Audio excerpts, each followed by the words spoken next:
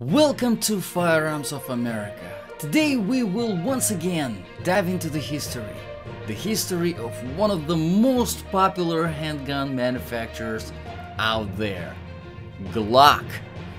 Glock history begins in the 1980 when Austrian Armed Forces made an announcement that they are looking to replace their World War II era Walther P38 handgun.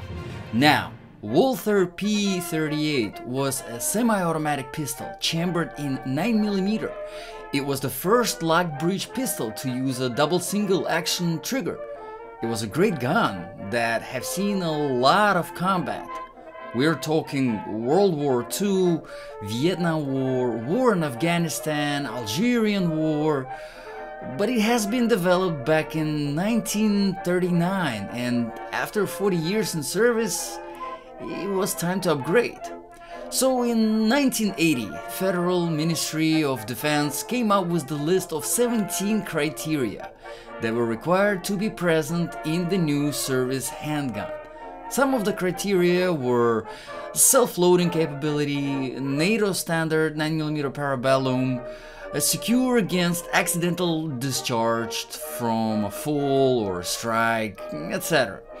The contenders were subject to 15,000 rounds of standard ammunition and then some overpressured ammo, or should I say double pressured ammo. To give you some numbers, the normal operating pressure of the NATO standard 9mm round is about 2,500 bar. Well, the overpressured cartridge was generating the whole 5,000 bar. Yeah, so double pressure. Now, Gaston Glock, born July 19, 1929, was an Austrian engineer, the manufacturer of curtain rods. Yes, no relationship with guns. Alright, in 1970s he started making knives for Austrian army, but still no guns. Yes, he had not designed or manufactured a gun. In fact, up until he was 52 years old. And there goes your never too late saying. So Mr. Glock heard the announcement from the Austrian army and decided to take on the challenge of producing Austria's next military sidearm. So in 1982, Glock starts assembling the team of experts in firearms from all sorts of branches. We are talking military, police, civilian sport shooters, and so forth. It took the team only about 3 months to develop a working prototype. As an expert in polymer, Mr. Glock decided to implement more synthetic materials to production of the firearm to make it cost-effective option. And so the Glock 17 chambered in 9mm was ready. Now, why Glock 17? Well, because this was actually the 17th patent by the company. Anyway, in the same 1982, Glock 17 was submitted to Austrian Army for consideration and passed all of the exhaustive tests with flying colors, becoming the winner. Practically immediately after the tests, Glock 17 was adopted by the Austrian military and Austrian police as the P80, Pistole 80, if I am pronouncing that correctly. The initial order was 25,000 guns. It is worth mentioning here who were the other contenders in the test. Well, we had some serious guys: Heckler & Koch, 6 Hour, Beretta, FN, some of the serious names to mention. So imagine this, just imagine a random guy, curtain rod manufacturer named Glock, develops a gun in 3 months and wins over the manufacturers who have been in gun business forever, and in fact still are. 3 months. Hard to believe. Almost seems like Mr. Glock was destined to be the firearms manufacturer. And you know what? I think he was, because after the results of the tests by the Austrian army, the whole world became interested in Glock pistols, especially the United States, where they have been planning to replace the legendary M1911 since the late 1970s. Now, don't get me wrong, M1911 is a legend. In fact, I have done the same history lesson video on 1911 called The Amazing History of 1911. So make sure to check that one out as well. But the thing is, 1911 has been in service since 1911. And so in 1983, only a year later since Glock's initial success, the US Department of Defense invited Mr. Glock to submit Glock 17 for their evaluation.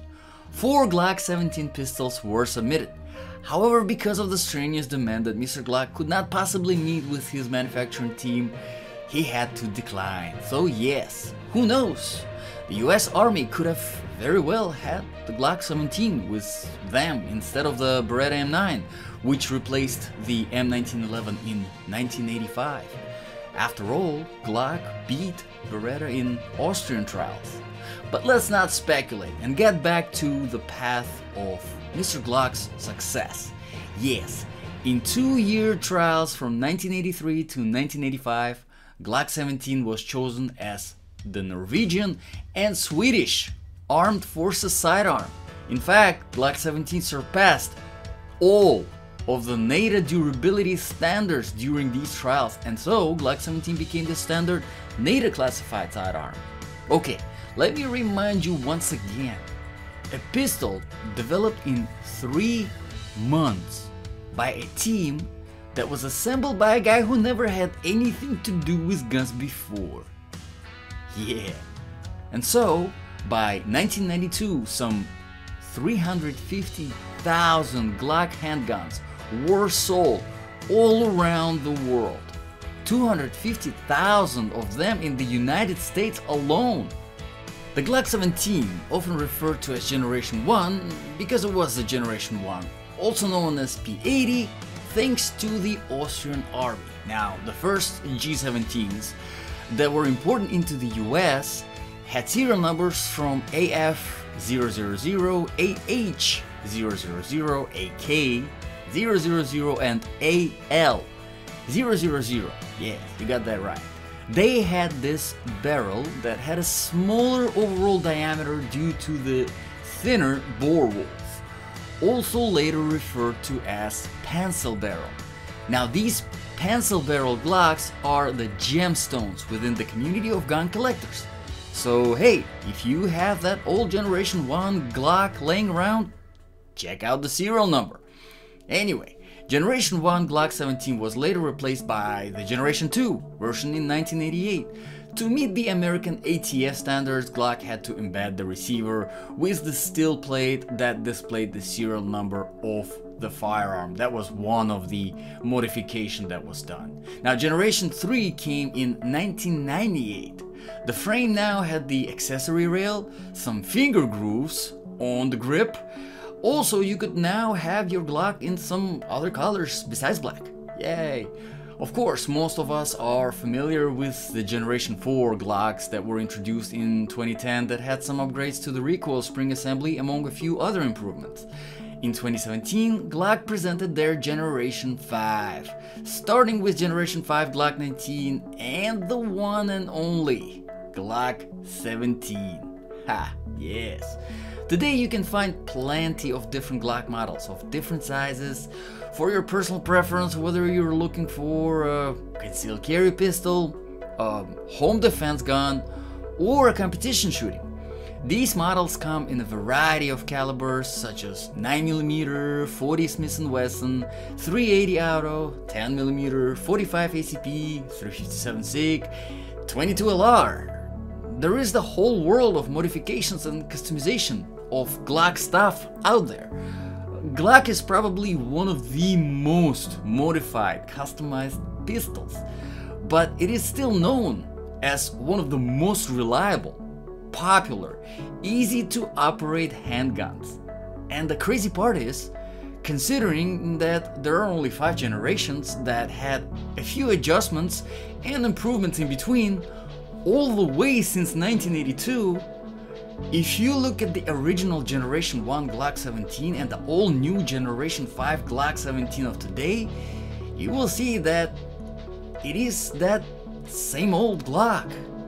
And to think about it, all this popularity, all this success by a guy who never designed a gun before, who never built a gun before, who did not have a team or capacity to build a gun until he decided to do so, and did in 3 months before submitting it for strenuous trials by an Austrian army. This is truly an amazing history of Glock. Mr. Glock is 91 years old and is worth $1.1 billion as of today, according to some sources. What an absolute inspiration and legend. Mr. Glock created a legacy that will live forever. So long live Mr. Glock. Thank you for making the world of firearms a better place. I am off to shoot my Glock 35. Thank you all for watching. This was the amazing history of Glock.